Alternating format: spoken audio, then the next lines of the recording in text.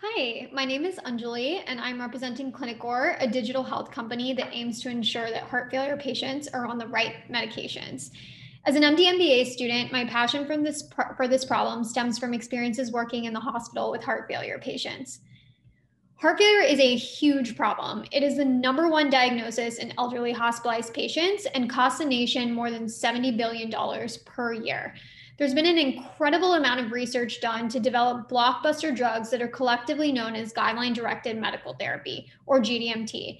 This 4-drug regimen requires close monitoring and dose adjustments every 2 weeks until a goal is achieved. These treatments are incredibly effective, and patients who achieve this goal have a 70% readmission reduction rate. However, titrating these drugs is a time and labor intensive process that requires frequent medication changes and monitoring for adverse effects. The landmark CHAMP-HF trial showed that only 1% of patients are on appropriate therapy. And I'm going to say that one more time. Despite knowing and having the right treatments, only 1% of patients are on them. That's where our solution comes in. We're building a digital prescription-only GDMT clinic to optimize heart failure patient therapy. Essentially, we're creating a software that increases a cardiologist's reach to be able to manage medications they didn't have time to before. Our software will track our patient's symptoms at home and then suggest medication adjustments for a nurse or pharmacist to implement under the direction of a cardiologist. This way, patients will be at home on optimal medication instead of struggling to breathe in the hospital. Penn Cardiology and the Penn Center for Innovation are interested in a pilot study, and we're currently looking for a CEO and other members to create a leadership team. If interested, please contact me. Thank you.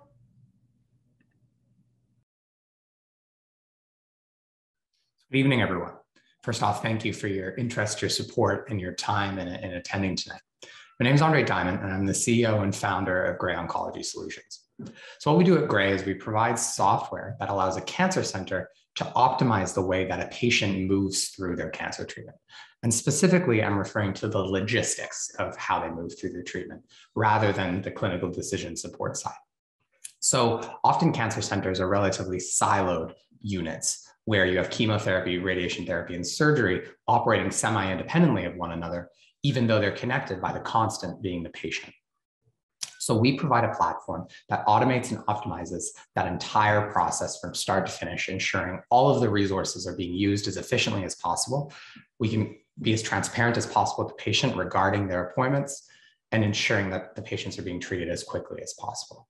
We're currently deployed in a number of centers in Canada, and we're looking for innovative centers both across other provinces in Canada and the United States, looking to deploy as a pilot partner. Thank you very much. Hi, I'm Martina Janikova, a CEO and founder of Lara Health. There are over 40 new reimbursements that pay for care provided virtually, yet majority of doctors only see patients face-to-face or during a video chat.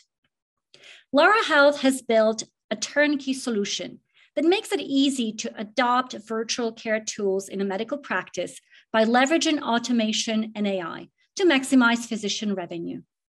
With Lara Health, a doctor can add $500,000 a year in new revenue and actually cut 30% of the admin work they usually do. We only launched this year, but we've been signing new contracts and customers every month, seeing a 0 churn to date. And last month, we passed $11,000 in monthly recurring revenue. We also recently signed a distribution agreement to access 2,700 physicians to use Lara Health. We are raising $2 million to fuel our future growth. If you've gone to the dentist, even for just a cleaning, you might have seen that we can create a model of your mouth in 3D in seconds. 3D technology is being used in dentistry every day around the world.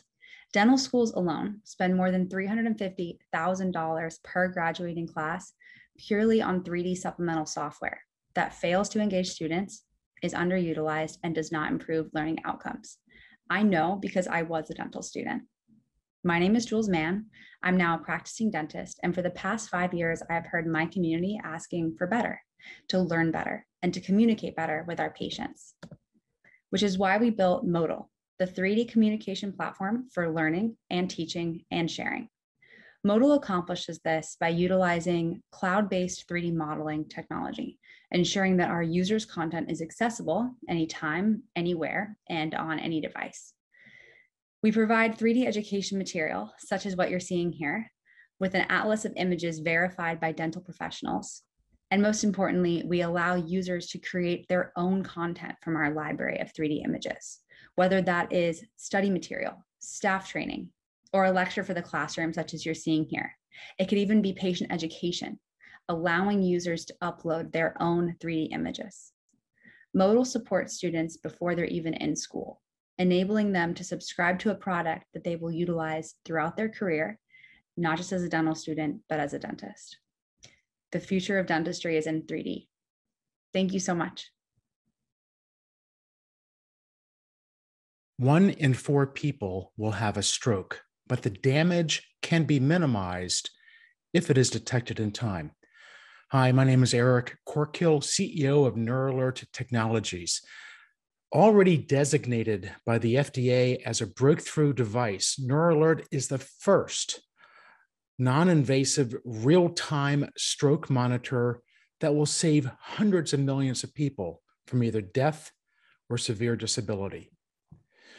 NeuroAlert automates stroke detection using lightweight, non-invasive wristbands that constantly monitor for stroke symptoms.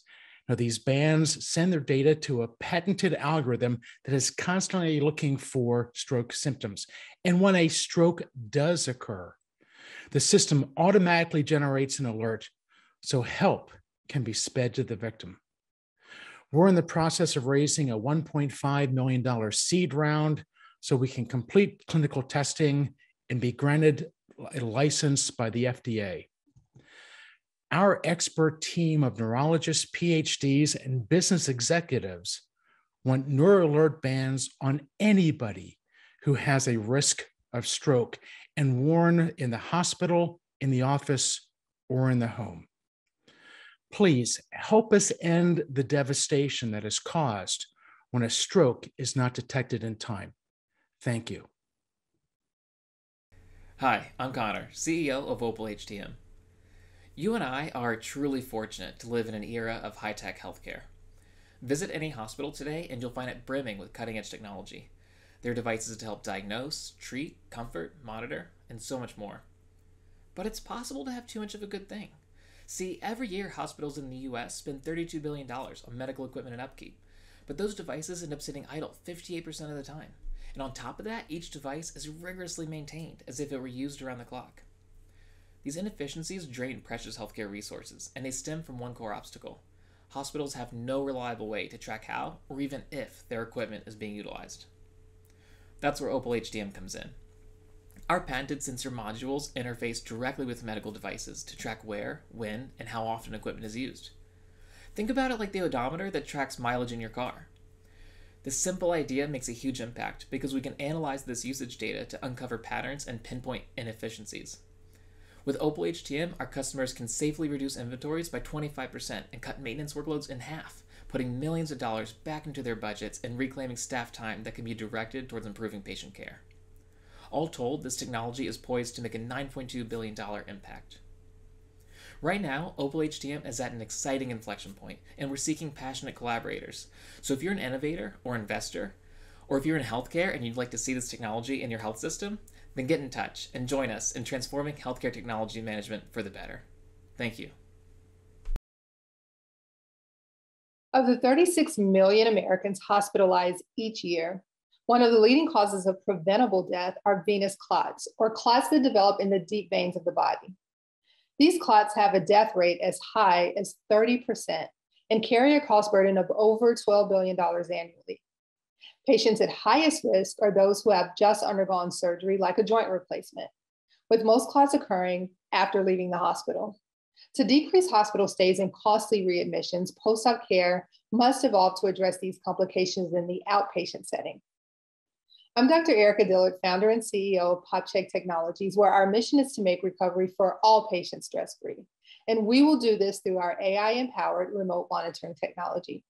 Our device will not only more effectively prevent clots, but is capable of identifying abnormal biomarker patterns concerning for clots. Through a remote monitoring platform, the device communicates real-time changes in patient risk so the healthcare team can make a more informed decision about patient management. This encourages earlier diagnosis and treatment while offering providers an opportunity for additional revenue. To learn more, please visit us at popchecktechnologies.com. Thank you.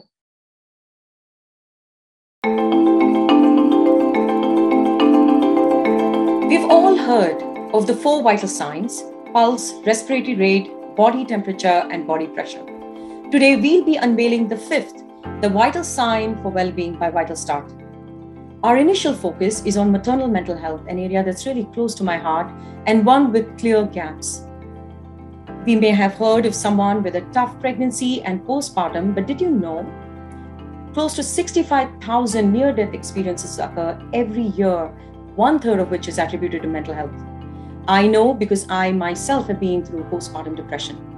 Hi everyone, I'm Kritika Parmeshwaran, a Wharton alum with deep expertise across technology and business, and I am the founder of VitalStart Health. Hi, I'm John Chu, one of the co-founders as well of VitalStart Health. I'm a neonatologist and associate professor of clinical pediatrics at the University of Pennsylvania. We have developed the first personalized telemedicine platform for maternal health using virtual reality. We provide coaching and psychotherapy for mothers and families across the pregnancy and postpartum continuum. Our system is based on sound clinical management best practices, and we have structured our services and business model so that we can deliver services and be equitable to all. We are a University of Pennsylvania company supported by the University Science Center, Microsoft for Startups, the Comcast Connect program, and we are excited to go after this $18 billion opportunity. Join us.